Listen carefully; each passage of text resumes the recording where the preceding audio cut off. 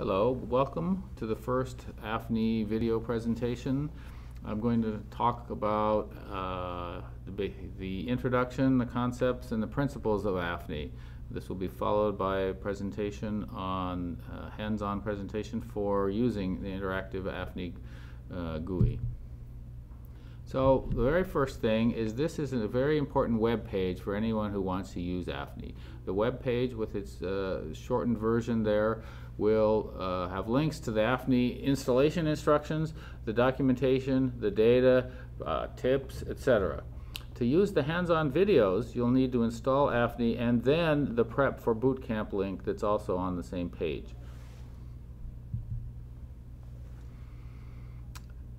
AFNI, I created it back in 1994 to provide an environment for fMRI data analysis. AFNI slightly confusingly refers to both the program of that name, which was of course one of the first things written, and the entire package that's grown up around it over in the last 25 years. Important principles that we have followed in the development of AFNI is to allow you to stay close to your data and to view it in different ways, because looking at data is very important. Every field there's always problems with data, and fMRI is no exception. We give users the power to assemble the computational pieces in different ways to do different analyses, because different research programs require different kinds of analysis. But with this power comes a responsibility to understand what you're doing when you put the pieces together. Otherwise, it's quite easy to put together an analysis that just doesn't make any sense. So we can provide you with help, but you still need to understand. So that's encapsulated in this motto, which I took from a computer programming manual: provide mechanism, not policy. We can provide guidance, but we can't tell you what the right thing to do is. And since AFNI is open source, we allow other programmers to add features and components. Principles that we live by: we fix significant bugs as soon as possible. There's nothing secret or hidden in AFNI. Possibly some things are not well documented or advertised. Things that are under development are not usually explained very well because they're still in progress. Even if they're working, we're not quite sure or testing them. Release early and often. That's part of the fixing bugs. We find a bug, we fix it, we release a new version of AFNI, a new release. So that makes all beta users beta testers for life. And we help the user. We have a message board. We can consult in person with NIH users. And then, of course, we're continuing to do development. We try to anticipate the user's future needs, but of course, what we think you may need may not be what you really need. That's where consultations come in handy, and the message board. Before I really start into detail, I have to say that AFNI has a lot of programs, and each of them have a lot of options. This is a power, but assembling the programs to do something useful is confusing when you start. To overcome this problem, we have developed superscripts that carry out important tasks. Each of these superscripts runs multiple AFNI programs in order to carry out complicated sequence of tasks to produce something useful. We strongly recommend that you use these if you're going to use AFNI as the basis for your fMRI work, because that will make it easier for you to get things right, will make it easier for us to help you, and so on. AFNI ProcPy is the most important of these. It's written in the Python language. It's a single subject fMRI pre-processing and time series analysis for functional activation. It does both REST, which is very similar to task-based pre-processing, and then continues on with task data to functional activation maps for single subject. All of this is done in one long sequence of operations. And then there's a subsidiary of AFNI ProcPy, which is also very useful, Align EPI NAT, which does image registration. It includes anatomical to EPI, anatomical to anatomical, EPI, and so forth. It was originally for aligning echoplanar images to anatomicals, thus the name, but as the time has gone by, we've added more and more features to it. Because it turns out that when you're dealing with lots of MRI images, image registration is a common theme. What is functional MRI? In 1991, Ken Kwong and others at MGH Harvard discovered that the MRI signal increases a few percent locally in the brain after increases in neuronal activity. Locally means brain mapping. Here's a cartoon of MRI signal in an activated brain voxel. Before there's any brain activation, there's some sort of baseline level of the MRI signal. Not zero, but some level that just represents the tissue just doing whatever it's doing. Then suppose there's 5 seconds of neural activity. In the first experiments with Ken Kwong, it was flickering checkerboard. Later experiments with other people were used finger tapping, just repetitive finger tapping for, say, 5 seconds. Then what happens is there's still a couple of seconds of delay before the signal goes up. And then it takes about 4 or 5 seconds for the signal to rise to its maximum amplitude. And then after that, the signal plateaus for about 5 seconds, if you have 5 seconds of neural activity. If you have 10 seconds of neural activity, you have 10 seconds of plateau, and so forth. And then, delayed in time again, we have this 4, 5, 6 second fall, the data back toward the baseline, and it either returns to the baseline or there may be an undershoot. That depends on the position in the brain. Well, this slowness of the response is a strong indication that this is not a direct measurement of neuronal activity, and no one ever actually thought it was. It's a measurement of changes in the blood, which explains why things are slow. In particular, the signal increase is caused by changes in the water molecules that MRI actually measures, the magnetic field around the water molecules. And that changes when more or less oxygenated hemoglobin is present. More oxygenated hemoglobin means more MRI signal. Now, there are other ways to acquire MRI data that apply to functional MRI, but this is by far the most common one. This is called BOLD imaging, blood oxygenation level dependent signal. And it's a great acronym because it sounds so impressive. Yes? I have a question. What units do BOLD signal have when we measure them from the scanner? Technically speaking, the units of BOLD signal are magnetization density in a voxel. However, no one cares about magnetization density because that's basically an arbitrary function of a whole bunch of different physical parameters which nobody cares about in the first place. So really, because it is essentially the BOLD imaging effect is a measurement of how much the blood oxygen changes from the sort of quiescent level, and then when there's more neural activity, you have more oxygen flooding into a particular region. It is best thought of as a percentage of the baseline.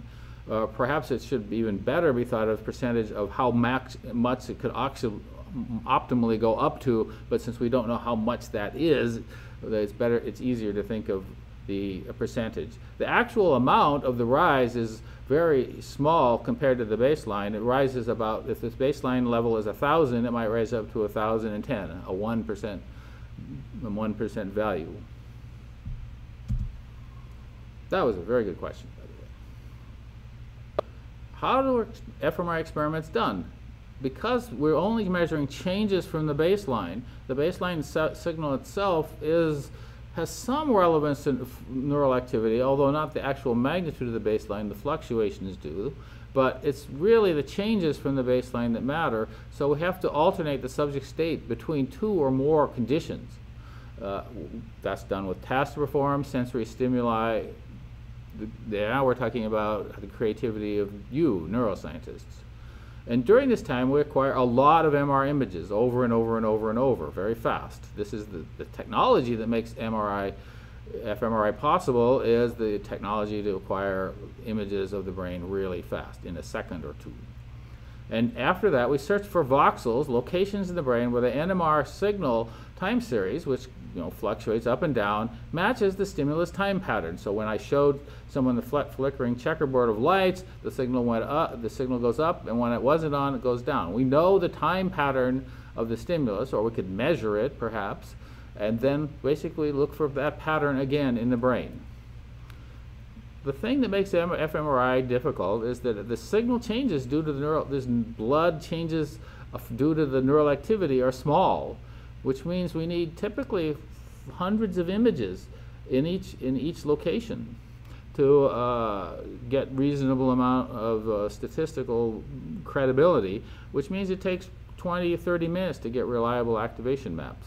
And the other problem is that because the signal changes are small, as I said, 1% perhaps, many other small effects can corrupt the results, which means that we can't just do simple stuff. We have to post-process the data to try to reduce these other effects without eliminating what we like, the bold effect, and we need to be vigilant about the data in order to make sure that the bad things haven't crept in that the pre-processing didn't allow for properly.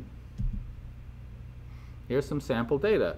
In my experience in 20+ years of dealing with fMRI data, I find that many people have never actually looked at single voxel time series data. So here is some. This was relatively old data now, about 15 years old, so there's better data out now, but this is 64 by 64 matrix of imaging, about 3 millimeter resolution. The time repetition, TR, between two successive images is 2.5 seconds, and there were 130 points per imaging run. There were 10 imaging runs in this experiment, but I'm only showing you one. Here's a task that was on 27 seconds on and 27 seconds off, or rest. And this is really good data. This is primo voxel in a solid data set. I move the cursor over here. This red curve, this is the pattern, 27 seconds on and off. And the pattern's been delayed in time, that couple of seconds we need from the hemodynamic response. And it's blur, it doesn't go up and down super fast. It goes up and down because we know that the hemodynamic response takes 4 or 5 seconds, which is a couple of TRs to go up and down. So this is what we're looking for, the pattern.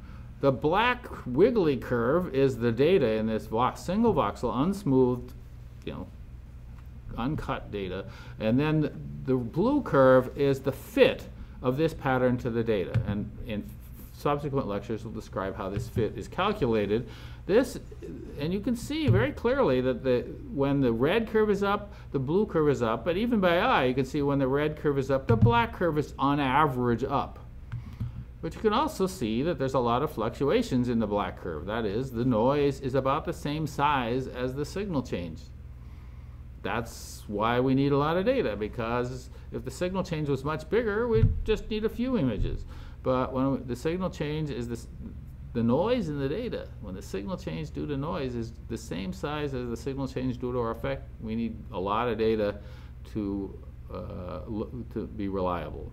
Here's what one echoplanar image from this data set looks like on the left, and here's what one anatomical image looks like on the right. Little tiny things, because that's what the screen space gives us. Now I'm going to talk a little bit about the fundamental concepts of AFNI. The basic unit of data in AFNI is the data set. And that's a collection of one or more 3D arrays of numbers.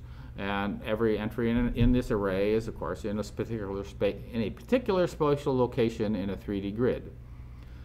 Image data sets are data from the scanner. Image slices from the scanner assembled into a 3D volume.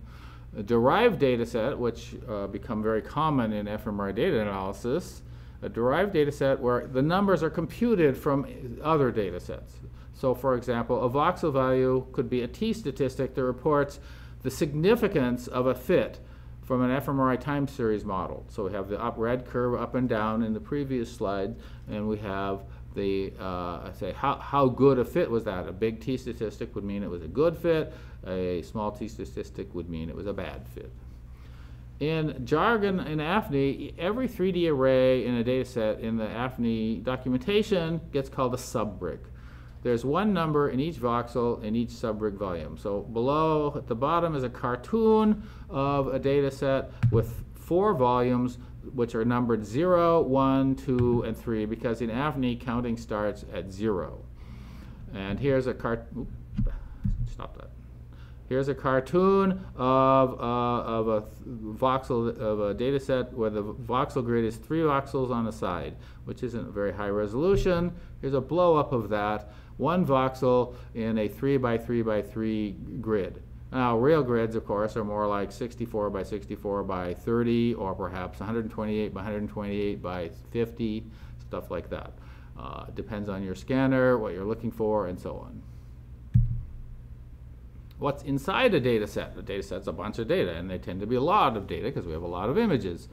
Besides those numbers that make up the images, a data set also contains a lot of auxiliary information, such as the spatial size of each voxel in millimeters, the orientation of the data set in space, the location of the data set in space. If you just want to look at an image, you don't need to know where it is, but if I want to look at one data set in space and overlay another one on it, I need to know where they are relative to each other, otherwise I'll be overlaying the ventricles from one person on the hippocampus from the same person's other data or from a different person.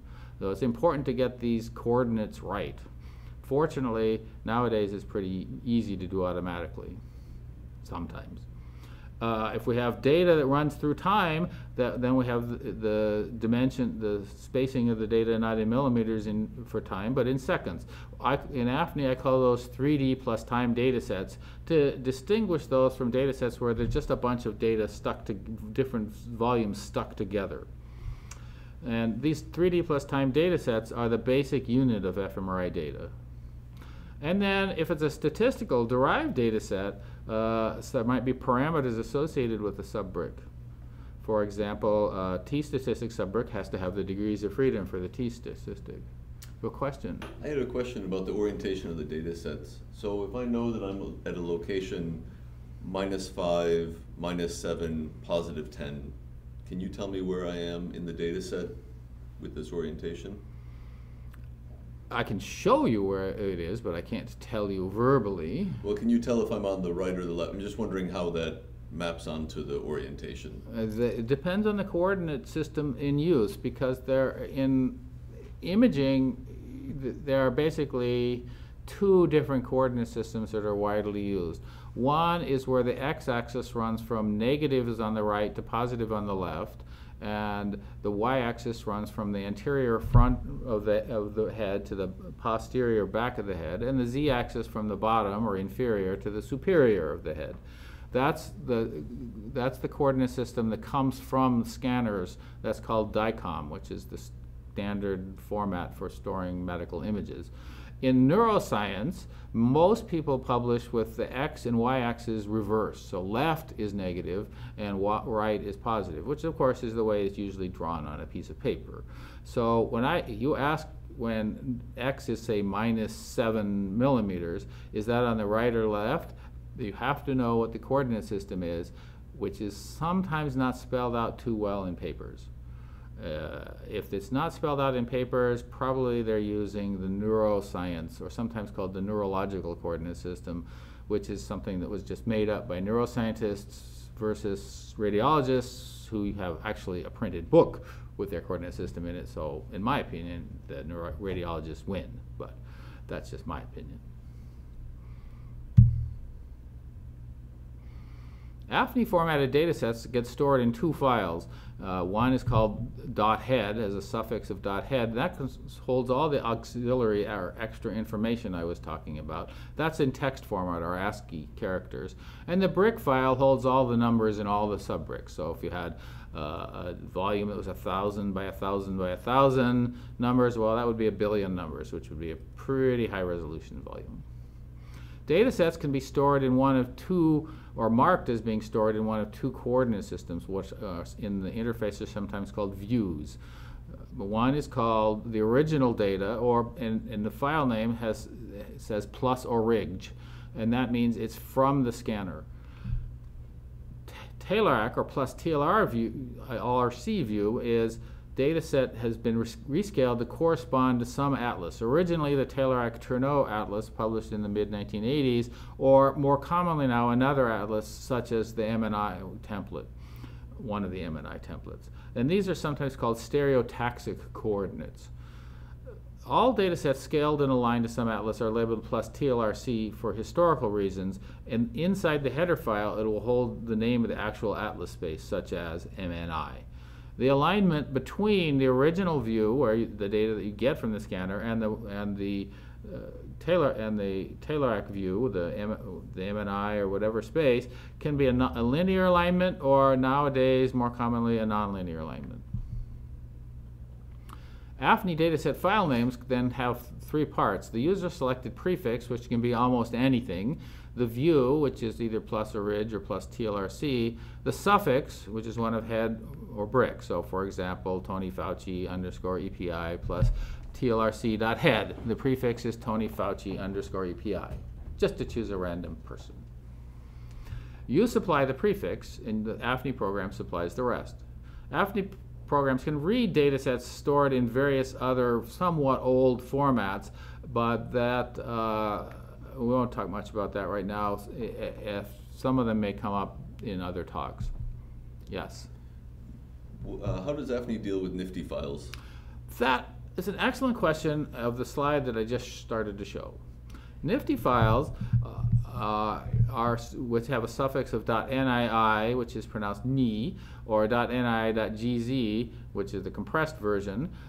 This is a standard format that there was a set of summit meetings back in the mid-2000s about this that we all agreed upon. And the goal was so that we could interoperability, which was a very long word, that we agreed to, so people could mix and match tools from different packages, FSL for part of the analysis, AFNI for part of the analysis, for example. All the data gets stored in one file, and there's actually a website that we have with a little bit of activity on this. There's a 352-byte header, and then just all the numbers.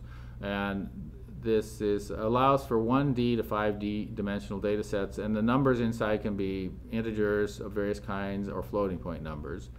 AFNI will read and write these data sets. To write, when you give the prefix, when the program says, I want a prefix, you end the prefix in .nii or .nii.gz, and the AFNI program will just say, oh, he wants that format, here it is.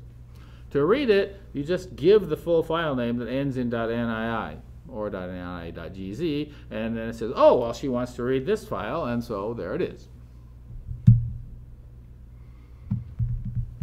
Now, of course, where do you get data sets from in the first place? Well, ideally, someone else does it for you, but nevertheless, you should know how to do it if you're trapped on a desert island with a scanner and a computer. And that is, program number one for that is written by Rick Reynolds, who is just a few feet away from me as I record this, and that's a program called Daimon. This was originally created for sending image data directly into AFNI for real-time fMRI, which will be a subject of a later presentation. But it can also just create data sets at the same time.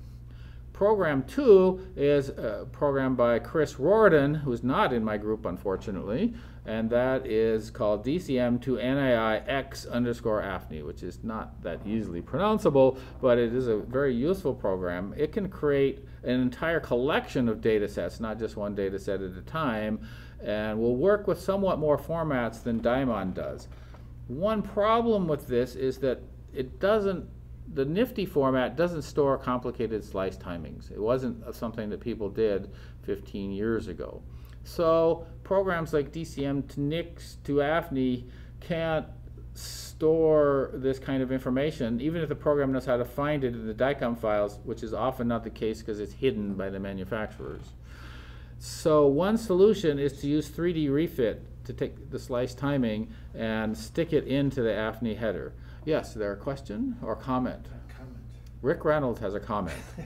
So DCM to NIIX AFNI, or just DCM to NIIX, writes the slice timing into a JSON file now, so a sidecar. So they can deal with the more complicated timing because they don't put it in the nifty header. Yes, that's a good point, Rick.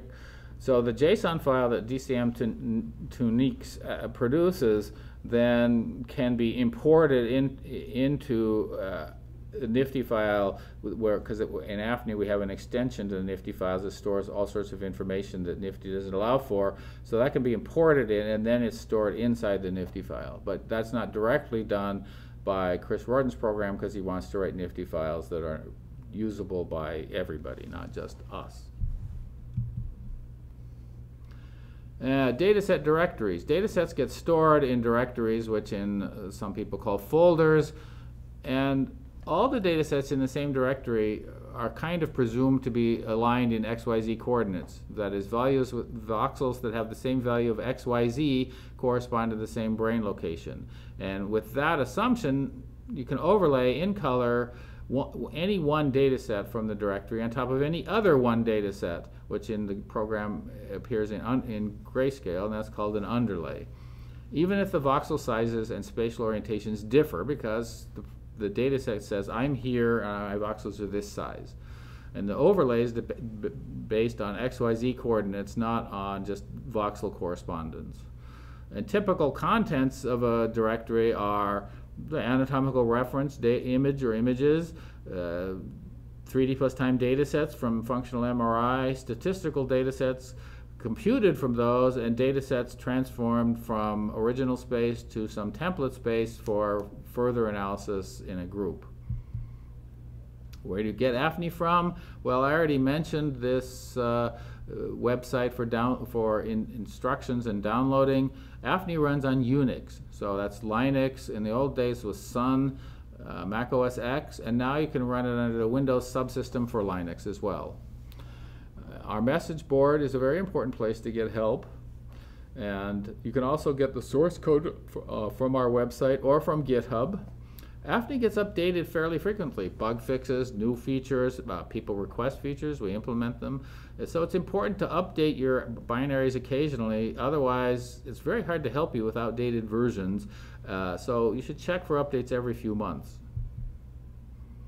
And finally, we're very close to the end now, I promise, that we just want to mention the SUMA program in AFNI. SUMA is the AFNI surface mapper, and it's for displaying surface models of Cortex. The surfaces that people use usually come from FreeSurfer, but it will work with surfaces from other programs.